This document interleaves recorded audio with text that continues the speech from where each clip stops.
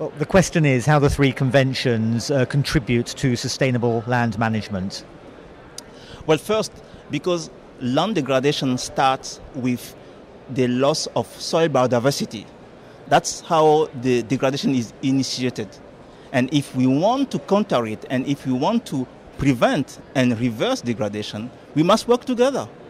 And another point is, if you consider biodiversity, for instance, in the dry land, it is precisely where biodiversity is critical for adaptation of the people and the ecosystem and for resilience building.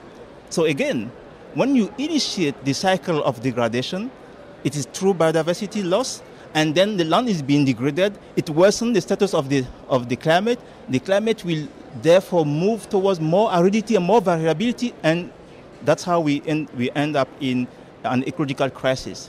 So in that regard, the three conventions must work together at all levels, from the global to the local.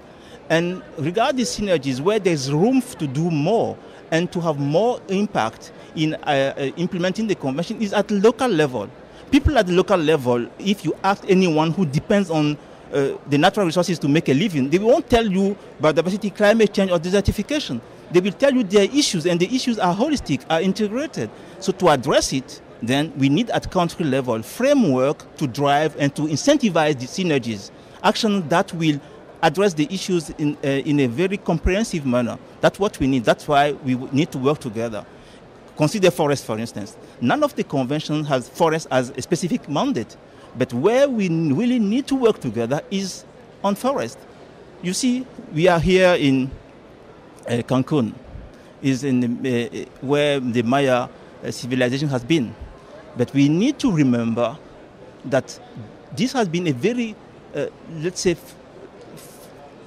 successful civilization, and they left a lot for us in inheritance. But because the land has been degraded by the way they have been managing the land, they have to leave.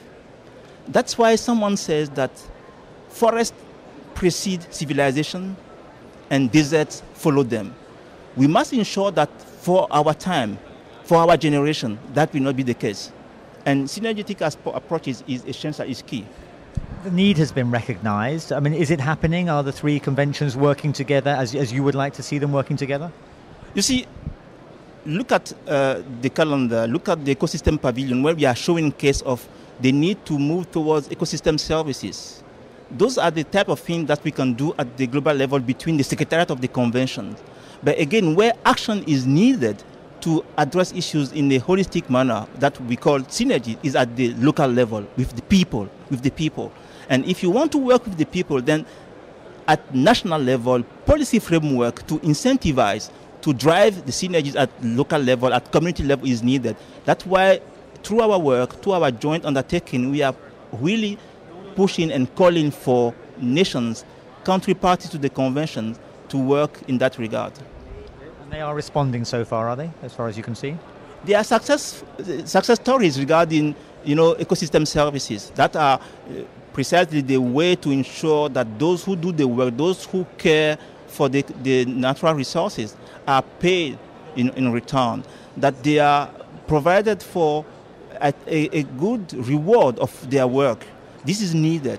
And here when we discuss about the clean development mechanism, of course we must learn the lessons and ensure that the clean development mechanisms are improved to ensure that at community level it will pay them for their effort, that REDD+ will be pro-poor.